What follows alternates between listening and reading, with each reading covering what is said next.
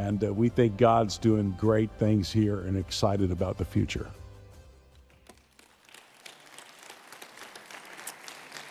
So last week, I had the privilege of being at our Mandarin campus, and we did a little bit of installation work with Jeremiah there. Said thank you to Daniel and Melissa for their leadership over the last year. When we took over that campus December of 2021, we started with about 40 to 45 people, and literally without any exaggeration, no adults. And we have been consistently over 100. We have 40 children that are actively participating in Trinity Kids on our Mandarin campus.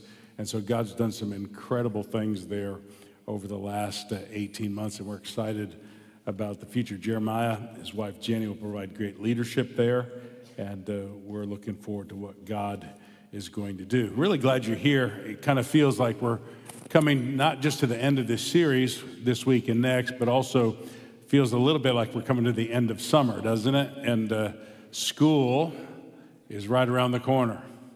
And over the years, we have been highly immersed into school calendar issues because of our own schools, Trinity Christian Academy and Trinity Baptist College. So how many of you are engaged in school? In other words, you either are a teacher or you're a student or you're a parent of kids that are going to start school in the next couple of weeks. Just raise your hand, okay?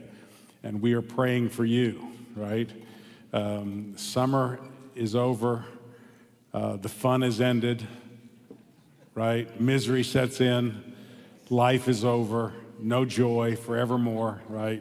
School is back in session. And so we'll just look forward to a great fall together. Ephesians chapter 3, we're finishing up this series. Really excited about this sermon today. I'm in a season of life where I'm really enjoying studying and loving what we are teaching and preaching on today. What I think is an incredibly interesting passage of Scripture and incredibly practical. You just have to kind of work through some of what I would call the complex concepts and content to get to life-changing, simple truth. Ephesians 3, verse number 1, the mystery of the gospel. For this cause, I, Paul, the prisoner of Jesus Christ for you Gentiles. Now that starts about as practical as you can. Paul says, I'm in jail because of you. That's what he's saying, okay? Now he's going to interrupt his thought, which is going to pick up in verse 12, by giving us some background to process why that's not a problem to him, while it's not devastating to him, while it's not debilitating in his life for him to be in jail. He says, if you have heard of the dispensation of the grace of God, which is given me to you, word. In other words, on your behalf, how that by revelation he made known unto me the mystery, circle that word mystery, as I have written afore in a few words, whereby when ye read, ye may understand my knowledge in the mystery of Christ. There's our expression again, which in the other ages was not made known unto the sons of men, as it is now revealed unto his holy apostles and prophets by the Spirit. So you cannot know this unless God, through his Spirit, reveals it to you. And if you do know it, then you ought to thank God that the Spirit's revealed it to you, that the Gentiles should be fellow heirs and of the same body. In other words, we should be fellowshipping together in the body, in the church, and partakers of his promise in Christ by the gospel. So we have this idea, this mystery of the gospel, the mystery of Jesus, the mystery of Christ, whereof I was made a minister according to the gift of the grace of God given unto me by the effectual working of his power. God's power in the gospel is working on our behalf. Unto me, who am least or less than the least of all saints, is this grace given. Just think about this for a moment. Paul says, if you were to make a line of all the good people in the world, I would be at the tail end of the line. I'm at the back of the bus, right? I just barely made it into the line by the skin of my teeth, right?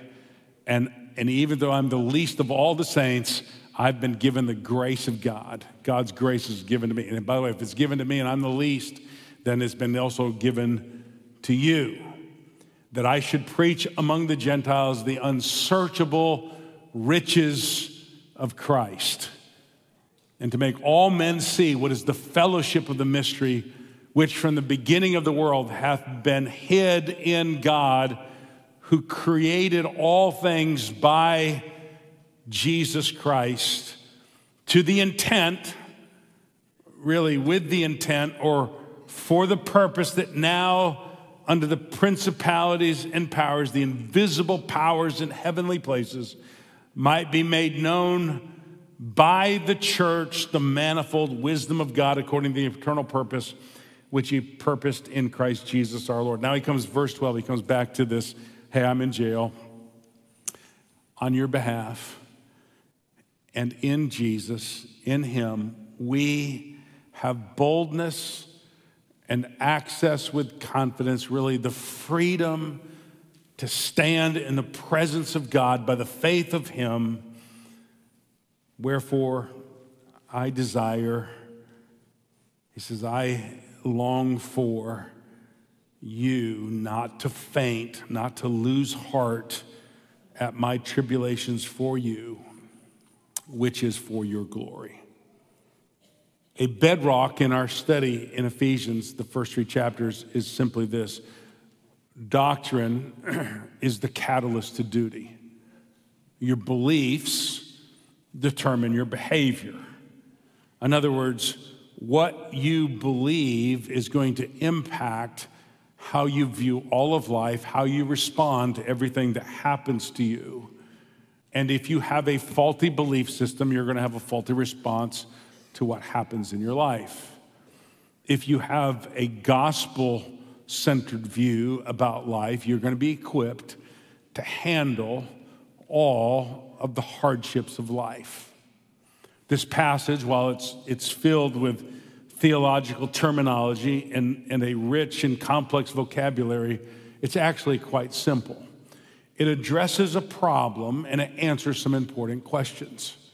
The problem that this passage addresses is simply this: Paul is using his circumstances, being imprisoned because of his faith, his suffering that is, to show you that you do not have to have your faith shaken when things fall apart, when bad things happen in your life. He's literally saying you do not have to lose heart. You do not have to become discouraged when things don't go the way that you thought they would go.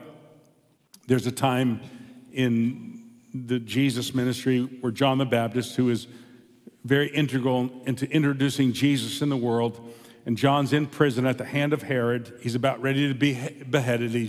He's literally weeks before his own death, and he sends some messengers, 2 messengers to Jesus, and they ask Jesus a question from John. They say, John wants to know, are you he that is to come, or should we look for another? Are you really the Messiah? Are you really the Son of God? Are you really the hope that we have, or should we be looking for somebody else? Jesus' response to him is simply this: just look around, John. The blind see, the lame walk, right? The deaf hear, the dead are raised. So I'm the one that you're looking for. And that comforted John. That allowed John to face with poise and grace the incredibly difficult suffering experiences that he was in. This passage is going to deal with those kind of problems in your life. It's going to answer some of your deepest questions. What do we do with our doubts and our fears? How is it possible for us to remain hopeful about the future when there's so much negativity and hostility in the world around us? How can we, as followers of Jesus, not be overcome by our doubts, not be discouraged by our doubts? How can we not be held captive by our fears when it oftentimes looks like things are literally coming apart in the world? I had an experience this week where on Wednesday I went to visit one of our faithful men. I've known him for 40-something years. He worked for me. We've got a very close personal relationship, been a deacon in our church for years. His wife went home to be with the Lord on Friday. His daughter's here in the service this morning. And as I was visiting with him in the hospital on Wednesday, we were standing outside of his wife's room. The window to the ICU room was open, and his wife went into cardiac arrest. And within what seemed like 45 seconds, there was 30 people in her hospital room trying to revive her. And literally, I was standing beside him. We're looking through the window, and I could feel his life unraveling as we stood there. And I thought to myself immediately, and that's not the first time I've been through that. It's tremendously difficult to try to help people, but I knew confidently, without any hesitation, that the only hope he had to keep from losing heart when his life is crumbling is the gospel of Jesus Christ. You see, the mystery of the gospel is the key to dealing with all of life, including hardships. The gospel is the key to the mystery that unlocks the secret to life. Every one of you have a worldview. You have something that you believe about life, and that thing that you believe about life, whatever that thing is how you view everything that happens in your life. Every bad thing that happens, every good thing that happens, you view it through that prism. And Paul is writing to this church, and he's pleading with them. He's arguing with them. He's begging them to think about this, that the gospel is the secret to the mystery of life, and you got to connect yourselves, you got to connect your life to the mystery of the gospel. Say, what does that really look like? Well, let's work through this. This is really kind of one of these sermons that the first part's a little bit teaching, and then we're going to get to the last part, and the last part's a kind of a sermon within a sermon. First of all, let's talk about the revelation of the mystery. Now, I'm gonna explain this mystery and define it for you as we go. We know it's the gospel. We know it's the fact that the gospel is all of grace. It's a gift that's given to us by God, and it's important. It's really the secret to life. You cannot know that mystery, if you're following along in your outline, unless it is divinely revealed. So the word for mystery, we have this. We in vocabulary we use words that mean multiple things, and so if you're a person that loves mysteries, whether it's a mystery movie or a mystery TV show or a mystery novel, you think of a mystery in terms of a riddle, right? And a riddle is something that you have to solve. It's a problem that you have to solve. It's an issue that demands an answer that you have to discover, that you have to kind of work your way into it, and you've got to figure it out. That's not this kind of mystery. In fact, the word for mystery actually here is not a riddle that has to be solved. It's something that God makes known, which means you would not have known it unless God revealed it to you. And by the way, let me just say this to you. If you're listening to me today and you think, I have no idea what you're talking about, hang on and you will get an idea about it, and you'll have some clarity as we go. And if you do know, you know that the only reason you know it is God showed it to you. If he hadn't shown it to you, you would have missed it completely. It is a mystery that is divinely revealed. Not only is it divinely revealed, but it illuminates the big story of the Bible. In other words, it's not just this random kind of, one of many worldviews, one of many truths that you can just kind of process. It is actually the mystery of the universe. It is the secret to all of life. It is the big story of the Bible. It is the grand narrative of Scripture. And we know that in the grand narrative of Scripture, the Bible is telling us a story about creation, how we got here, fall, what went terribly wrong in our world, and why is everything falling apart?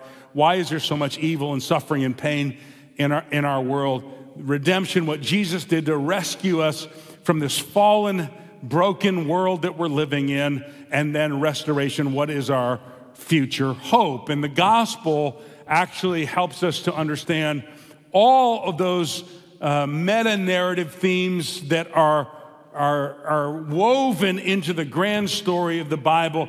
It's what helps you to make sense of life. It really is what describes how God has been working in humanity, and that your life and the events in your life are not simply some unconnected, isolated story, but it is deeply, deeply woven into the story of God's redemption and God's restoration through Jesus Christ.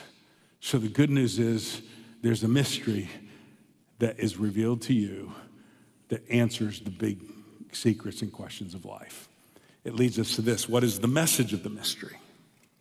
Well, the message of the mystery is that God, by his grace, has brought you into a relationship with Jesus. And in that relationship, all the deepest needs of your life are being met. Now, most of you know this. If you're new to our church, I'd love to get to know you and help you on a personal basis.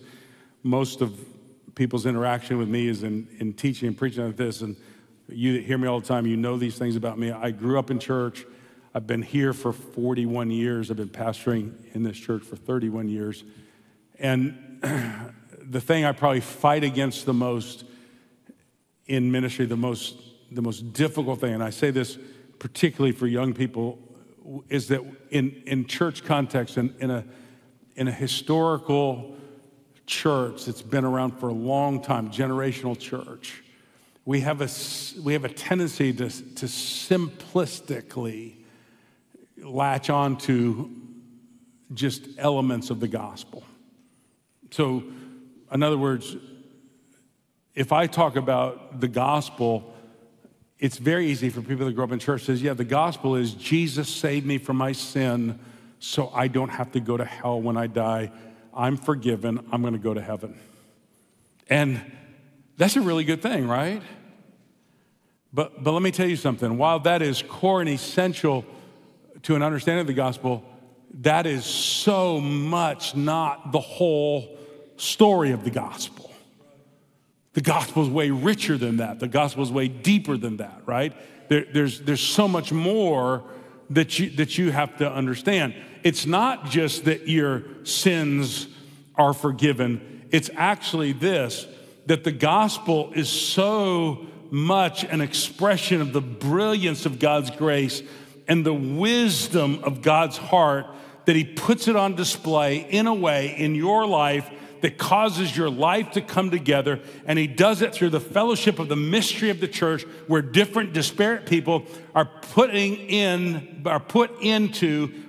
one body by the amazing grace of God, and he uses the salvation that you have in Jesus, and he uses the community of the gospel, the fellowship of the gospel with us collectively to make a radiant, brilliant display of his gospel, of the gospel of the grace of God in the world.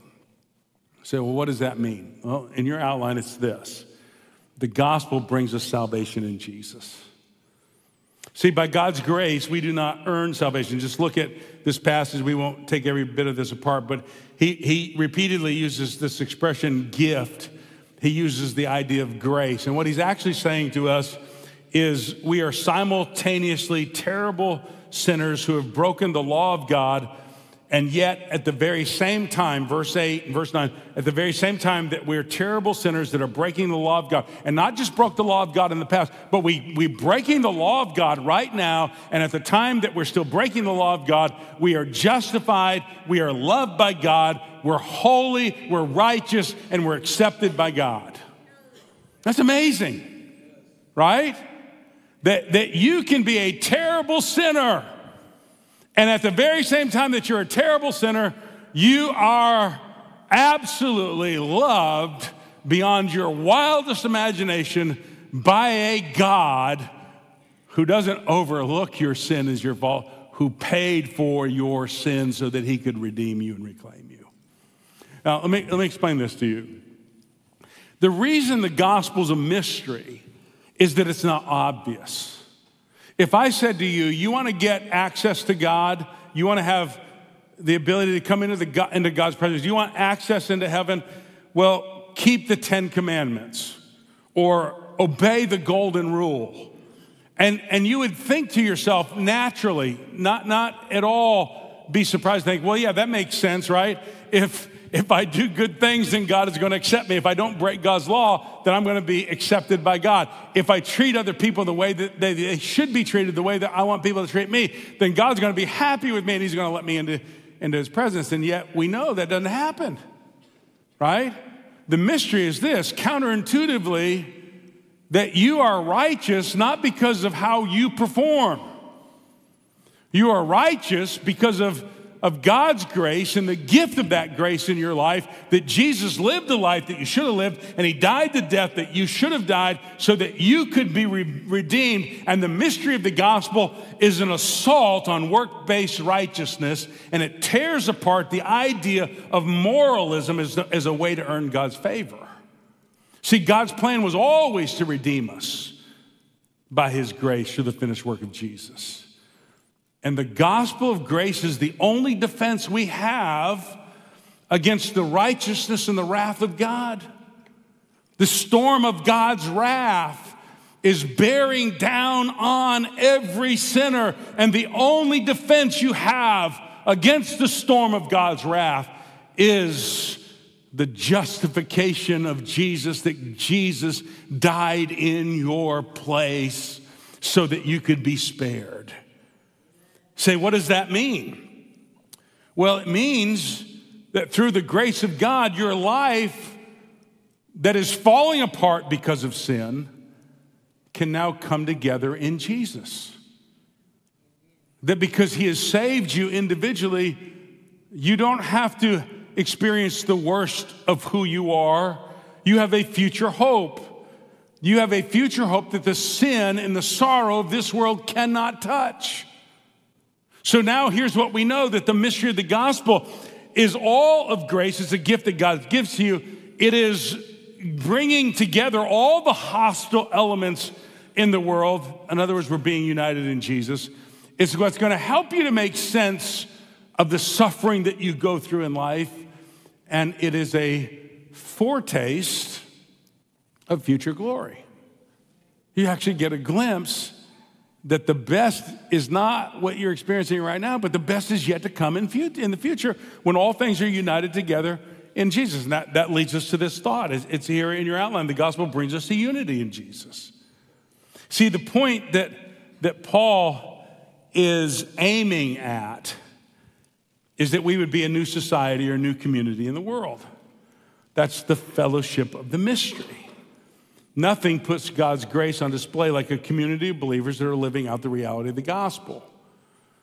I don't have time to unpack all this, but in the Old Testament, if you read the book of Deuteronomy, after the children of Israel have been given the law, they've actually been given it a second time. Moses broke the tablets the first time, and God's instruction then is, hey, look, take these commandments, these 10 commandments and all these other associated commandments that are expanded with it, that some are moral, some are ceremonial. They're teaching you how to live and teaching you how to worship. And as you keep my commandments, the nation states around you are going to get a glimpse of how different you are because of me in your life. And they're going to look at you and they're going to see my brilliance. They're going to see my glory. They're going to start to admire me. They're going to see in me something that makes you so distinct. When you come to Ephesians chapter 3, what Paul is saying is now you're really God's intended purpose. You have been the plan of God all along, that God would take Jew and Gentile. He would take the disparate things, the things that don't naturally come together, the things that mix like oil and water, and he's bringing you together so that you can live out the gospel in a way that puts the brilliance of God's glory on display, that becomes a dazzling beauty that people look like and say, there's nothing like this in the entire world. Nothing like it. I mean, I could give you hundreds of anecdotal stories about it. How people's deep, look, you'll see this at the end, and I'm not trying to tip anything off, but some of our kids went to camp this week. Some of the kids that couldn't afford to go to camp went to camp because people in the church were generous and they gave to it. And kids that couldn't afford to go to camp went to camp, heard the gospel, and became Christians because people in the church pooled their resources together to do things for people that they could not do for themselves. That's the beauty of the gospel, right? It's being put on full display. You see, God's ultimate purpose is for everything to be healed in Jesus, for everything to come together in Jesus. Do you understand? Everything in life is falling apart. Relationships fall apart. Families fall apart. Society falls apart. Businesses fall apart. Your hopes and dreams fall apart. You probably don't know this yet because you're so young and vibrant. Wait till you get to be my age. Your body falls apart. My wife and I walked in this morning, and this shows you how old I am and how young she is. I walked over to the ramp with a railing to step up on the sidewalk. She just steps up on the sidewalk. I'm like, who do you think you are? Some 25-year-old? I'm like, when you have trifocals and you can't, your depth perception is not good, I mean, I'd be apt to hit the curb and fall on my face, right? Your body falls apart. Everything falls apart. In Jesus, all the mutually hostile elements in creation will be united, healed, and brought together. F.F. Bruce, commentator, said, God's pilot plan for the reconciled universe of the future is the church. Do you know what a pilot to a series is? I'm not a big, I went to cancel Netflix the other day, and then I found out everybody in my family uses our Netflix subscription. I think everybody in our church uses it too, but I mean, apparently they keep charging my Netflix. Once they get you, you're in forever. A pilot is a standalone episode that is a prelude to a future series. It's a preview that's going to point to something greater that's still to come. Do you know what the church is? It's a pilot, it's a preview, it's a prelude to a reconciled creation for all eternity. The church is actually saying, the church is saying to the world, and it's whispering to us, is that hey, things are going to get better, things are going to be healed, things in your life aren't going to keep falling apart. Jesus is the answer to everything. He is the hope. He is the healing of all that is wrong with our world. That's the message of the mystery. And it brings us to this, the power of the mystery. Now, I told you earlier that this is really a sermon within a sermon. And what I just did is tried to summarize and unpack for you what verses 10 through 11 are really saying. So let me go back and just say, here's Paul, and he says, I'm a prisoner of Jesus because of you. My faith has put me where I am in Christ. I'm a prisoner, but in Jesus, I am more than a prisoner. In Jesus, we have boldness and access with confidence, the freedom to approach into the presence of God by the faith of him. Wherefore, I am pleading for you, don't faint at my tribulations for you, which is your glory. Now, let me tell you something. There is nothing so practical as the gospel of Jesus Christ. There's nothing that'll heal all the hurt in your life like the gospel. Doesn't mean you won't have pain. You will have pain.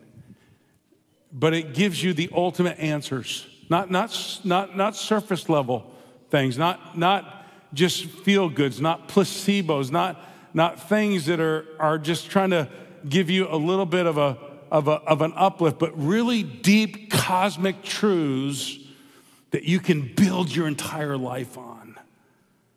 Here's what Paul's saying. Look at me. Look at my suffering. Look at the hardships I'm facing. Look at the difficulties I'm going through. And let me tell you how the gospel, the mystery of the gospel, answers the problems of life. Number one, because of the gospel, your suffering has a purpose. Do you get that? What does he say? I'm a prisoner of Christ on your behalf. In other words, everything that happens in our life, including our suffering, is to reveal the manifold wisdom of God. Elizabeth Elliot, I'll tell you a little bit more about her in a moment. She wrote a remarkable little book. It's the summation of a series of talks that she did on the subject of suffering. And if anybody ever suffered, Elizabeth Elliot surely was acquainted with suffering. She said, she wrote, the title of her book is Suffering is Never for Nothing. Suffering is never for nothing. She defines suffering this way. Suffering is wanting something you do not have or having something that you do not want. It's tremendously insightful. And she makes a case in that book that even when you think what you're going through is unfair, that it's cruel, that it's inexplicable, there's always a purpose for it. If you look at verse number 10, he actually says here this language to the intent. It's literally, for the purpose that now unto the principalities in heavenly places might be made known by the church the manifold wisdom of God. What he's really saying is this: even if you can't find an earthly reason for your suffering, even if you can't make sense out of your suffering through your own intellect and through your own reasoning, there's a purpose that is so eternal that it's being unfolded and guaranteed to be played out. Joni Eareckson Tada she became paraplegic at 18 years old. And she was an athlete, she's a very active person, and she's been paralyzed since 18, all of her adult life. She had begun to process through why she would go through it. She's a remarkable Christian. And she started to develop these hypotheses. One hypothesis was we suffer because in our suffering we become better. We know God more intimately through our suffering. And then her second hypothesis was that through suffering we're able to be a testimony to other people. And then Joni Eareckson, while she was going through rehab and recovery, she was in a place where there was others that were in similar conditions, and there was a girl that was brought in, and this girl she was 17 years old, just completely active, life just full of life, just very active and happy about life, and literally she slipped on a stair, went home. 2 hours later, she was paralyzed from the waist down. 2 weeks later, she was paralyzed from the neck down. And 2 weeks after that, she lost her eyesight. She was completely blind. The only muscle function that she had left at all was she could barely communicate, articulate words. And she's in this hospital, and for months and months and months and months, she lived about 3 years. Only her mother, not one other single person, only her mother came to see her. No, not a friend, not any other family member, just her mother. And her mother came every night and read a little bit of the Bible to her and prayed with her. And it threw Joni Eareckson for a loop, because she's like,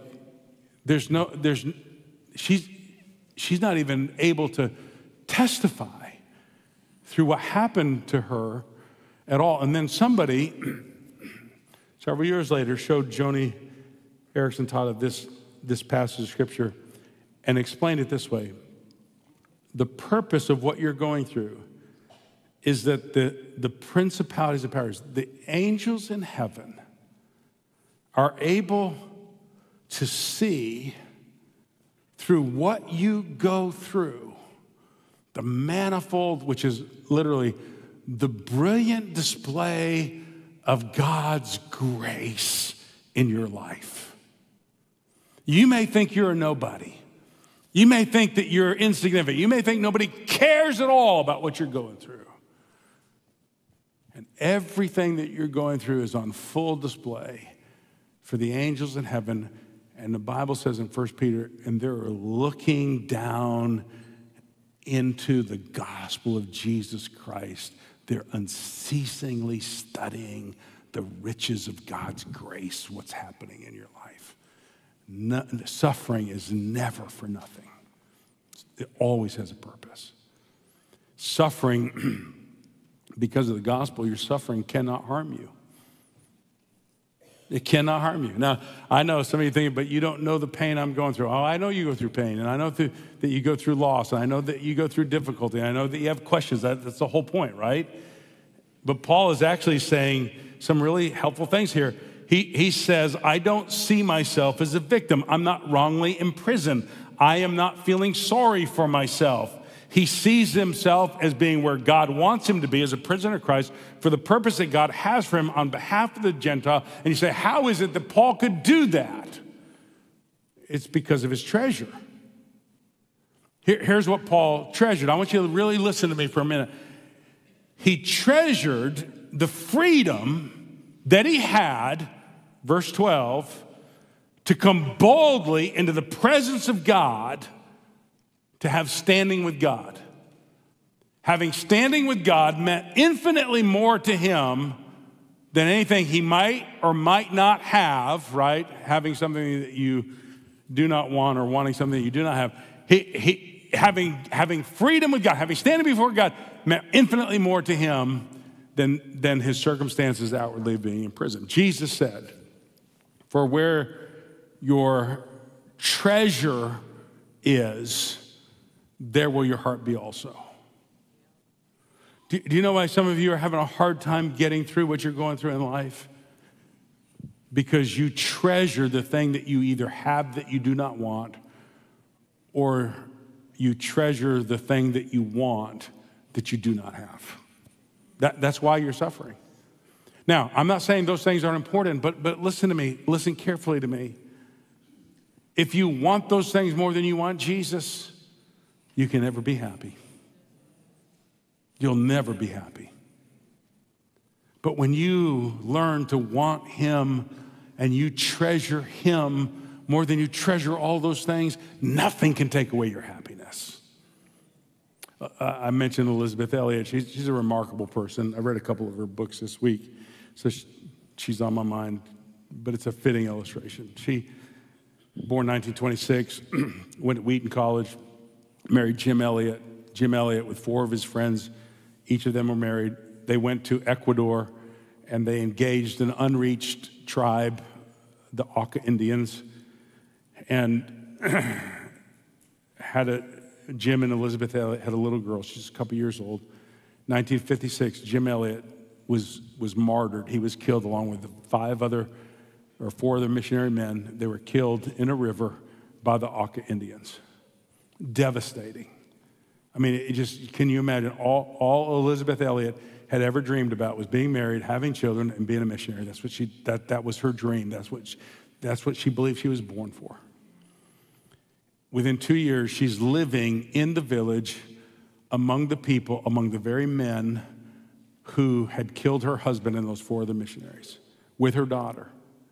And she's sharing the gospel. She remained single for 10 years, and then she remarried. She remarried a man that was a little older than her. He was a professor of theology at Gordon Conwell Seminary in Boston. She was married for 3.5 years, and her second husband got cancer and died. So here's a woman. I mean, she's given her whole life to God, right? She's the quintessential, I'm going to serve God with my life. And she's been married twice, and both her husbands have died. You don't want to be the third guy that marries her. That has nothing to do with this illustration. At the funeral of her second husband, the seminary students at Gordon Conwell were kind of mesmerized by what is she going to say? How is she going to explain all this? How is she going to testify to this? What is going to be her way of articulating this? And they're thinking, surely she's got to fall apart. Surely this has got to be deeply painful and deeply emotional for her. And when Elizabeth Elliot gets up at that memorial service, she grieved with such a steely resolve and a conviction that all suffering only reveals the infinite wisdom, the matchless grace, and the unrivaled power of God, that it made such an impression on those students. So why was she able to do that? Why was she not devastated? Why did her life just not come apart at the seams when it seems like it should have? Because her treasure wasn't in being married.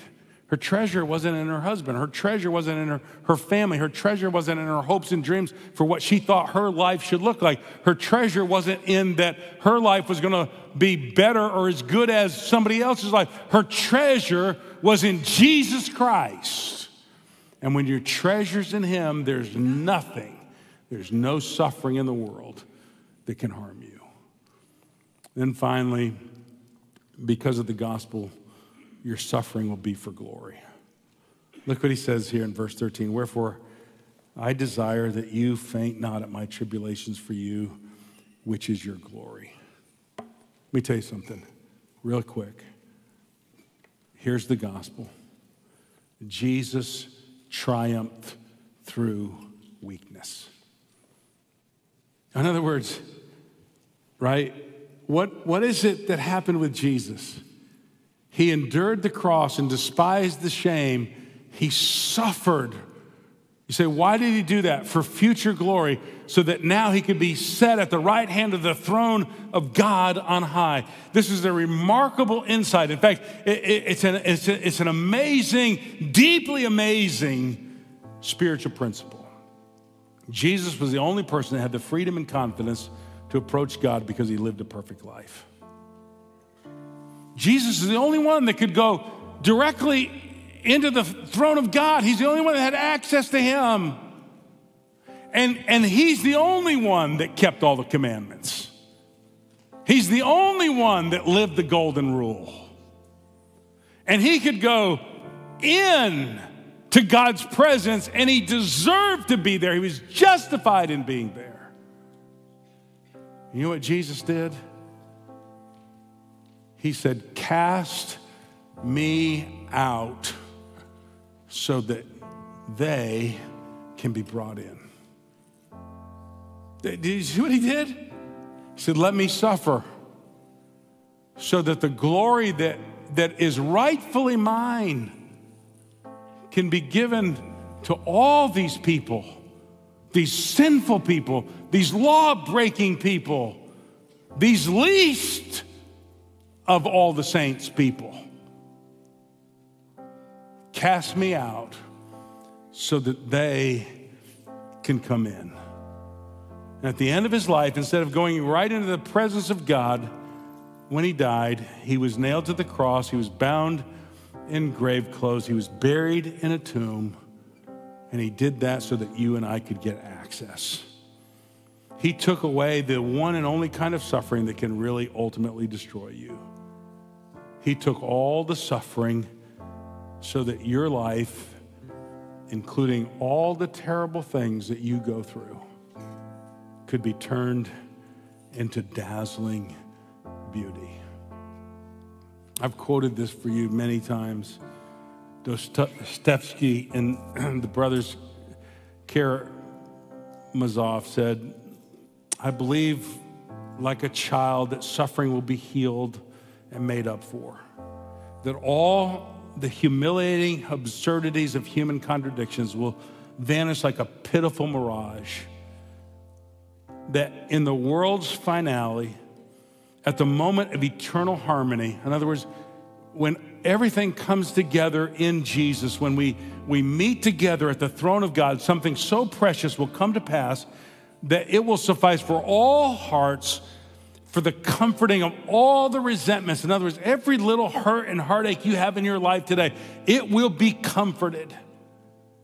For the atoning of all the crimes of humanity, they'll all be paid for all the blood that they've shed, and that it will make it not only possible to forgive, but to justify what has happened, which literally is this. It's what Tolkien said when he in that famous place where Sam Gamgee says, "Are all sad things going to become untrue?" Yes. Every hurt, every heartache, all suffering is going to be reversed, and it's going to be reconciled in Jesus, and it's going to be made right. And you're going to experience completely in eternity everything that God intended for you at creation. You see that? The mystery of the gospel becomes a pathway for you to deal with the problems and the hardships in your life. The gospel answers the biggest questions in life. It not only deals with your doubt, but the gospel points you to future hope. And the gospel instills in your heart a confidence in the brilliance of God's glory and God's grace that says everything in your life is going to become beautiful because of what Jesus did for you. Let's bow our heads for prayer. Stand with me. Heads are bowed, eyes are closed. Here's what that means. If you don't understand that today, would you just pray this? God, make the mystery known to me. Show me the truth of the gospel of Jesus. If you're ready to receive that gospel, you've never become a Christian, you've never been born again by the Spirit of God today, would you just bow your heads and ask Jesus to come into your life? Would you just cast yourself on him, not because of what you do and how you perform, but the counterintuitiveness that God has given you, the gift of God's grace through what Jesus did, and you can be a law-breaking sinner and because of Jesus be justified at the same time. And would you say, God, through the church, through the manifold brilliance and wisdom of God, the gospel can be put on display in my life. These altars are open. God speaks to your heart. Bring your problems, your burdens, your troubles to Jesus. Father, speak to us today. Thank you that in Jesus, everything makes sense. Thank you in Jesus that we have a treasure that doesn't allow us to have to just trust in good things, or it doesn't make us have to turn good things into God things. That through the gospel we have the ultimate need of our lives met. May you help us to apply that in very real ways in our lives. In Jesus' name, amen.